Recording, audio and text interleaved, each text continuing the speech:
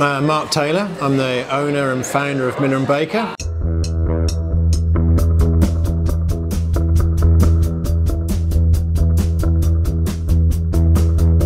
I did a science degree about 15-20 years ago and started kind of in the world of environmental science. Kind of always been interested in bread making. I've been maybe baking bread 20-25 years just at home. And then we had a bit of a sea change, moved over to Copenhagen for 4 years, and while I was over there, the bread just tasted different than I'd ever tasted before. Just really, really flavourful bread. The thing that really stood out for me was the fact that they either have a relationship direct with the farmer, and they get we're talking about the good bakeries. I mean, some of the bakeries, they don't. They just use, rubbish old flour like a lot of them do over here. But the good ones that we really like going to, they had either direct relationship with the farmer, or they'd have a stone mill on site.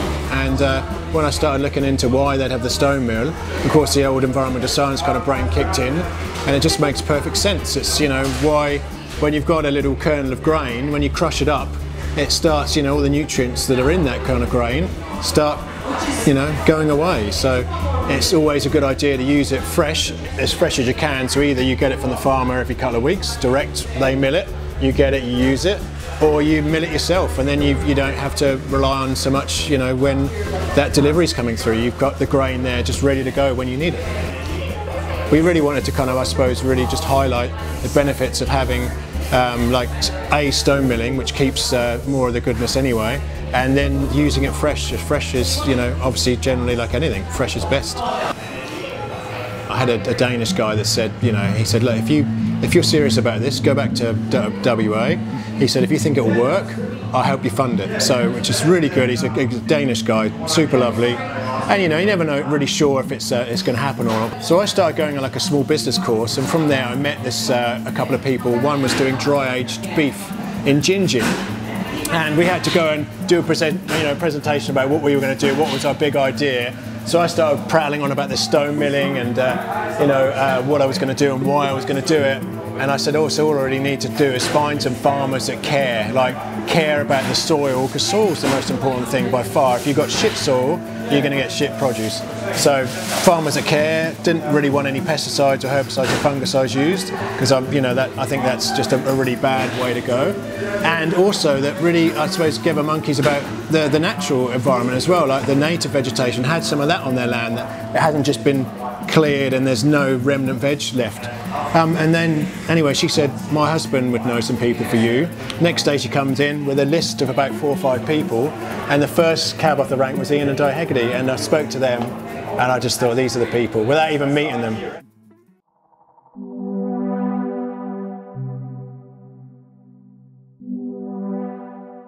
The relationship with Miller & Baker has been fantastic. It's been and for all of us, for Mark at Miller & Baker and for us, it's been a learning curve as well, because it's to actually see your grain go down their hole, go through a stone grind mill on site, and then bang straight into the oven, cultured and straight in the oven, or just see the flour laid out on the table. It's just been a real learning curve for us, and once again, Mark's finding things down there that's performing completely different to what the standard rule book said. If you know nothing about it, grain at all or anything, and you just see it there, it is just a marked difference. You don't have to be experienced to see, and the smell and the taste and the texture.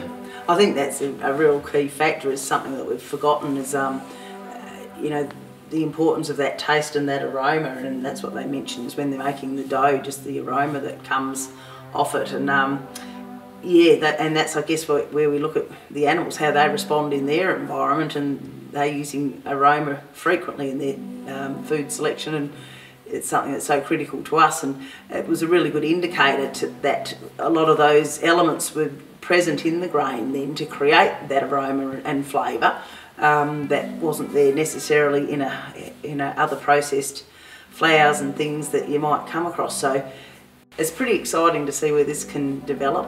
There's a lot of work we're still wanting to do as far as research and getting things all understood, but the key factor at the moment is just customer feedback, and they keep walking back into Mark's stores, and because at the end of the day, a lot of the time we're going there for flavour, but also the health benefits, people understanding what he's providing there with freshly milled grain of absolute optimum nutrient capacity. So people are wanting to support their own immune system function and their gut microbiome. It's just a beautiful product that he's providing for them. So yeah, he's become a really hot spot, I guess, in the city there. This spot really appealed to me because I think we were always going to get quite good locals. You know, me and my wife used to live just literally 3 streets over, so we knew the area, knew the kind of people that kind of would live here, and I think, you know, this day and age people are a bit more switched on, and I think when we came across, they saw the mill. A lot of them maybe don't care. They just like the bread anyway, and they're just going to come in and get the bread. But a lot of them do. A lot of them really want, like, you know, one lady, we did the whole wheat one a couple of weeks ago, and she had it. She said, "This is my dream bread. This is what I've wanted you to do from day one." And I said, "This is what we've wanted to do from day one, but you know, you've had COVID in the way, and just lots of stuff happened in the first kind of 6-7 months we were open. But now we're getting to a stage where we can just, you know, we can get better bread, and it's all about educating them. So it's getting the information from Ian and Di about the health benefits that we can prattle on about the health benefits of the stone milling and having it fresh, but it's then going the extra level and finding out, okay, so we're getting them from these people and it's pretty special grain, and then just letting the customers know. And I think then the word will spread, hopefully, and more people will come. But I mean, the people so far have been so supportive. You know, they've just, COVID came, they just kept coming. So, you know, it's actually, yeah, it's been really quite humbling actually, just to see the same people come in day out, get the bread, and just really, like, you know, really appreciate kind of what we're doing and what we're trying to do. So, but we got a long way to go. Still, lots of people haven't got a clue what the mill is. They don't know, they don't get it, or they don't know, they don't really care. But I think if we can get that message across that, you know, basically they're mostly having the healthiest bread in Perth, and you know, if the results come out from Ian and Di's farm, maybe, you know, some of the healthiest bread there kind of is. So, you know, I think a lot more people will kind of get on board, and maybe not locals, but other people will come directly for that.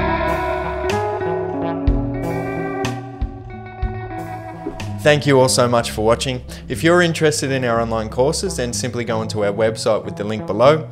And if you want to see more regenerative media and stories that are similar to what you've watched today, also subscribe to our YouTube channel. It would help us out a lot. Thanks so much.